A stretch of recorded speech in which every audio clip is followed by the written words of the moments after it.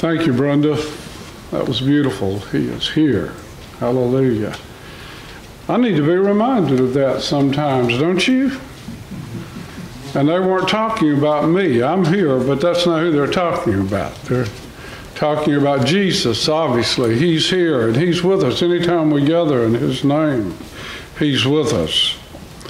And then, Jack, I couldn't have handpicked a better song for you to play than The Old Rugged Cross. One of the first hymns I ever learned and has had such profound effect and meaning on my life. I would invite you to share with me the scriptures, 1 Corinthians, the first chapter. We'll begin reading with the 18th verse. I'll tell you what, I'll back it up one verse. For Christ did not send me to baptize, but to preach the gospel, not with wisdom of words, lest the cross of Christ should be made of no effect. For the message of the cross is foolishness to those who are perishing, but to us who are being saved, it is the power of God. For it is written, I will destroy the wisdom of the wise and bring to nothing the understanding of the prudent. Where is the wise? Where is the scribe? Where is the disputer of this age? Has not God made foolish the wisdom of this world? For since in the wisdom of God, the world through wisdom did not know God, it pleased God through the foolishness of the message preached to save those who believe. For Jews request a sign, and Greeks seek after wisdom. But we preach Christ crucified, to the Jews a stumbling block, and to the Greeks foolishness. But to those who are called, both Jews and Greeks, Christ, the power of God and the wisdom of God. Because the foolishness of God is wiser than men, and the weakness of God is stronger than men. This is the word of the Lord. Thanks be to God.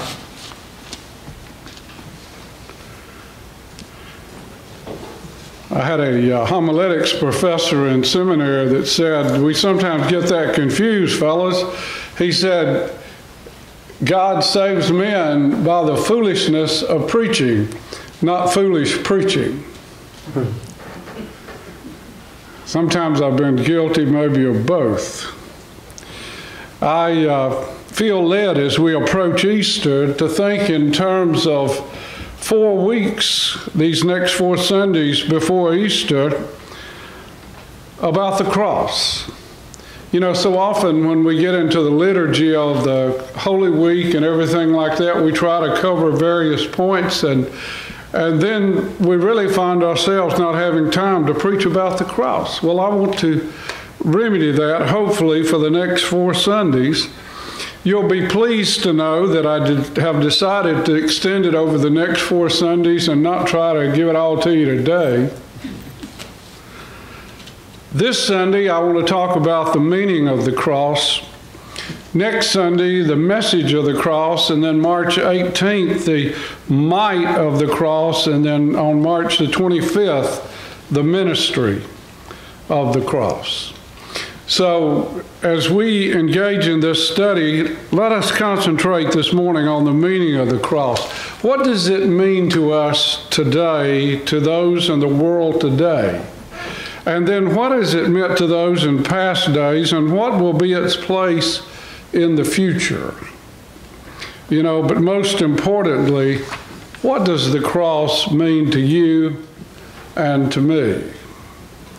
You know, if you notice in verse 18, Paul writes that the message of the cross is foolishness to those who disregard it and don't understand it. But the might of the cross is the power of God to those who are being saved.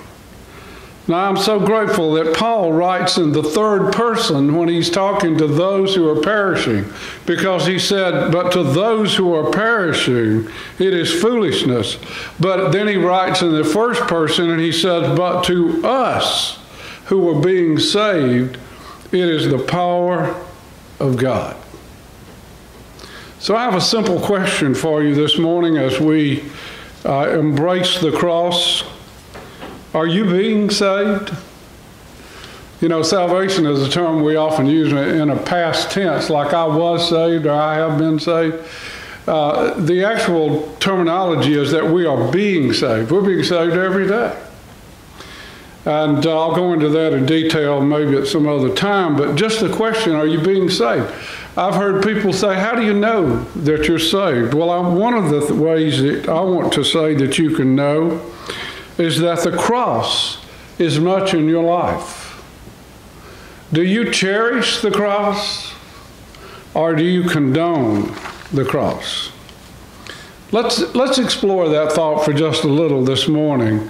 Do you lift high the cross in your theology? Is it central to your devotion to Christ? Do you speak of its power to your friends and your family? Do you seek to better understand its mystery through study? Does the mere mention of the cross thrill your heart? Do you meditate upon the cross daily? You know, the church is being silenced by those who wish to suppress our message. And one of the things that they definitely want to suppress is the message of the cross. So with these thoughts in mind, I want us to think about the cross this morning and the meaning of the cross. But I want us to also recognize with this qualifier that we will never understand perfectly the full meaning of the cross. And so our endeavor this morning is not to understand perfectly the cross, but to merely come to touch the cross in amazement and in awe, like a child playing in the edge of the ocean, where the waves are lapping up around their feet and they're dancing in the wet sand. That is basically what we'll probably have today by the time we go home.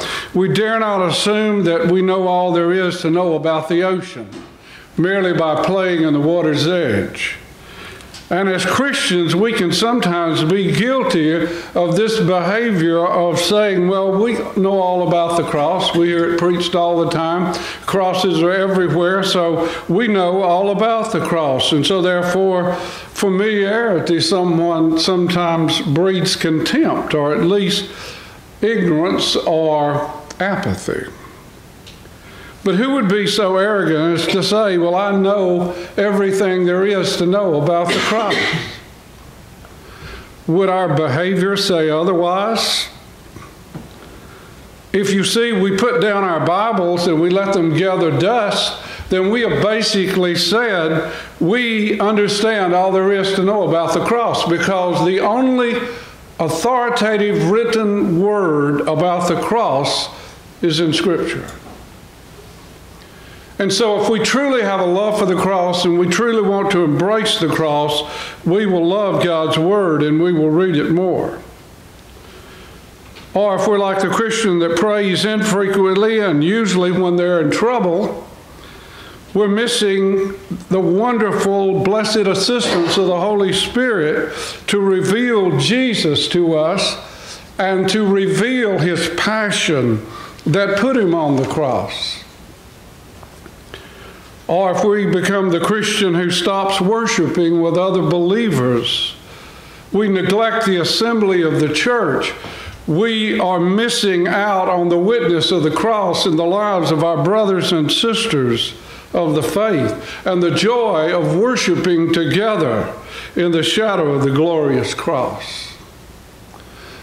So let us not be foolish about the cross like those who are perishing or who disregard its purpose and discredit its power. Or else we will be as foolish as a toddler going on the lecture circuit about the ocean, because he understands all about the ocean because he has played in the water's edge. So, our first point I'd like to make this morning in understanding the meaning of the cross is that we are seeking to understand that meaning. We're not going to ever embrace it perfectly or understand it perfectly. So let's look for that meaning in the cross as we look around us. Just think about it. Look around you in this world. There are crosses everywhere, are there not? Crosses on jewelry, crosses on steeples around and all over the county, all over America, all over the world. In fact, I saw a cartoon the other day that kind of struck to the heart. It was more convicting than it was comical. It was the picture of a crude outline of a church, and there was a cross on top. And then in the next panel, there was a crane. And the crane was coming up to the church, and the crane, it was extended and was lifting the cross off. And then you see the church without the cross. And then in the next panel, you see the crane putting up a question mark in its place. And I wonder if that was an indictment on the church to say, do we understand the meaning of the cross? Do we understand the purpose of the cross? Or does it merely just adorn our buildings? The cross is not just something that goes on a building or goes on jewelry around the neck. It has come to be the logo, a symbol of Christianity, hasn't it? You know, we disagree about how the cross should look, though. The Catholics think Jesus should still be on the cross. They call that a crucifix. And then Protestants primarily have a barren cross or just a plain cross. But really, it's the same cross. We're just trying to understand it, trying to appreciate it, maybe as an art form. But the cross is the unifying mark of Christianity.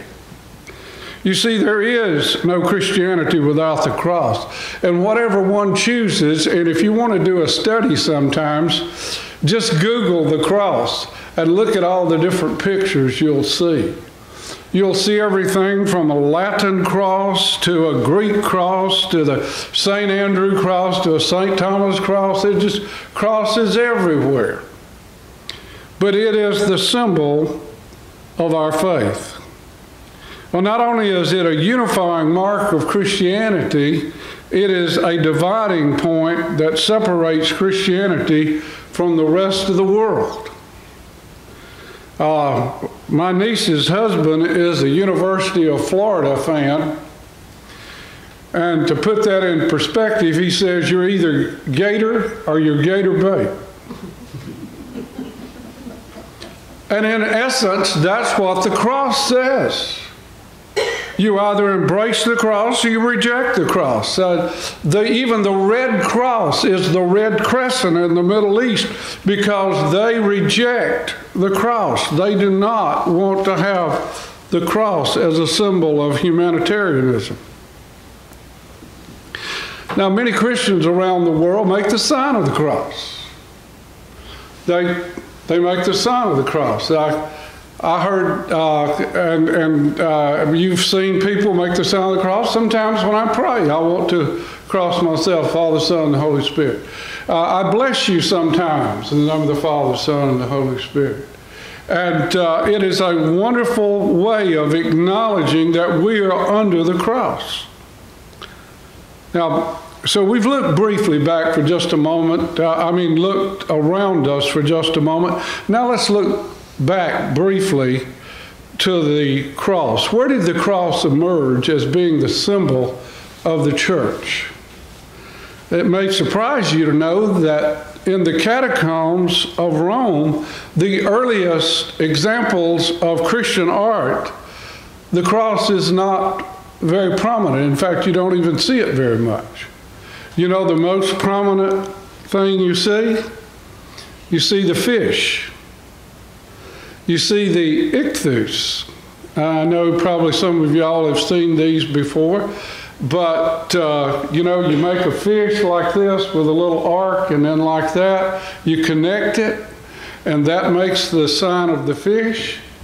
Well, this was the sign that was used during days of persecution in the first couple of centuries in Christianity, because you could walk up to somebody and you could have your staff and you could just make that little half loop, and then if the person was not a Christian, they'd just look at you. But if they were a Christian, they would join it together and it would make a little fish. And it was ways that brothers and sisters met in times of persecution. Now that was not just the symbol that someone picked, because the word ichthus, like we hear ichthyology, the study of fish, the word ichthus is an acrostic of the 5 words Jesus Christ, God, Son, Savior. Jesus, Jesus is the first letter, and then iota, chi, theta, upsilon, sigma is the beginning of the words Jesus Christ, God, Son, Savior. And so the ichthus became the symbol. Well, about the 3rd or 4th century, the cross took its place. Something wonderful happened. A fellow by the name of Constantine was vying for the throne of the Roman Empire, and the rivals that were fighting him placed him into a very precarious position. And he, before that battle, on October the 27th of 312 AD, saw a vision. He saw the vision, some have said the vision of the cross, but he saw the vision of the Chi-Rho.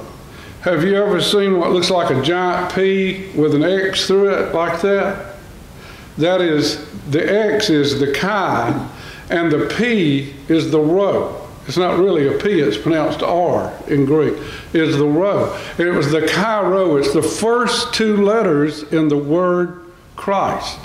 And not only did he see that vision, and he wasn't a Christian, he saw the words, "Under this sign conquer." So he immediately ordered for all of his legions to take their standard or their labarum and to place a Chi-Rho on top of it, and to take all of their shields and to paint the Chi-Rho on them. And he went into battle, and as history tells us, he won the battle and became the sole emperor of the Roman Empire. It was during this time that Christianity emerged from the persecution that they had experienced under Diocletian all the way up to 312. And when Constantine became the emperor, he immediately granted what is called the Edict of Milan, which is an edict that granted to the Christians they would no longer be persecuted, but their faith would be tolerated. Now, he did not become a Christian immediately. But it was 70 years later before Christianity became the sovereign religion of the Roman Empire. But it was in that experience that then the cross emerges as the central focus of our faith. And the fish is replaced with the cross. But only rightly so, my brothers and sisters, because the cross is the center of our faith.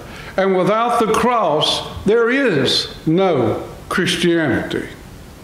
It was so prominent that during the Middle Ages, the knights who went on crusade into the Middle East had the cross on everything. You can look at some of the artwork and you'll see that bright white standard with the bright red cross. They carried their crosses everywhere on their flags and on their banners and on their armor. But that also had a second effect. Not only did it cause Europe to maybe embrace the cross, but it caused the rest of the world to despise the cross, because it was under that sign that they were marching and under that sign that they were doing war. with the various other nations. Well, we've looked around us and we've seen the meaning of the cross, and we've looked backward for just a moment, just a brief sketch of history. So now let's look briefly into the future and see if the cross has meaning for the future. You know, Jesus told the thief on his right hand, when he said, "Lord, remember me when you come into your kingdom," Jesus said, "Today you'll be with me in paradise." So the cross, I believe, has a future. The cross has tremendous meaning today because we are learning that it is our hope for our eternal home. The cross is so vital to Christianity that it cannot be neglected or ignored. It is central to our worship. So much so that St. Paul wrote that he had determined to know nothing else but Jesus Christ and Him crucified. Let me quote some of his writings just briefly. Paul wrote in Galatians 6:14, "But God forbid that I should glory, save in the cross of our Lord Jesus Christ, by whom the world is crucified to me, and I to the world." Or as he wrote in 1 Corinthians 2:2, "For I have determined to know nothing among you except Jesus Christ and Him crucified." Or as he wrote in Galatians 2:20, "I am crucified with Christ, nevertheless I live. And yet not I, but Christ lives within me. And the life I now live in the flesh, I live by the faith of the Son of God, who loved me and gave Himself for me." Well, you know, after all this looking around and looking back, my head's kind of spinning a bit, and I still feel like there's no way that we understand the meaning of the cross completely. And as I told you in my disclaimer at the beginning, we were only going to simply touch upon the edge. We were only going to just simply find ourselves engaged in some bit of mental study, but more importantly, just by talking about the cross, we are going to remind ourselves of its beauty and embrace it, maybe with a renewed appreciation. The cross is central in the teaching of the Word of God, and the cross is central in sacrament. It is through word and sacrament that we embrace the cross. As we preach the Word of God, as we lift high the cross, then Jesus draws all men unto Himself.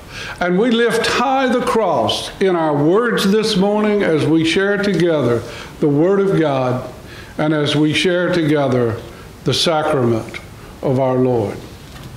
I invite you to join with us as we celebrate this sacrament. We will rejoice together, and I want you to know that you don't have to be a member of this church, because this is not a church table. This is the Lord's table. And if you confess Jesus Christ as your Lord and Savior, you are certainly invited to come to the table. I would challenge you to remember that we are to cherish the old rugged cross.